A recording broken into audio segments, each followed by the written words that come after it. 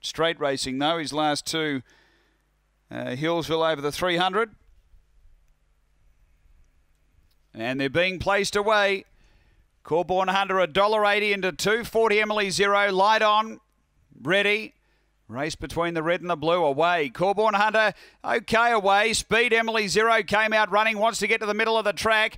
Black Antico there, then came behind those Meek and Mild. Canate, and back at the tail is Magic Condi, but it's Emily Zero clear. Over Corborn Hunter trying to lift. Emily Zero in front of Corborn Hunter, flashing through. Emily Zero beats Corborn Hunter. Third, Black Antico, then Meek and Mild. They were followed by Canate. And back at the tail end, Magic Condi. The run here is around 19 and 60.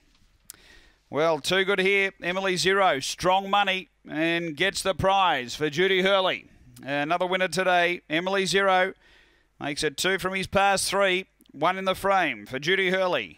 Second going to 4, Corborn Hunter for Lisa Rasmussen. And third to 8, which is Black Antico, who was a bit of a drifter, but was strong at the end. And Adam Manton places third here.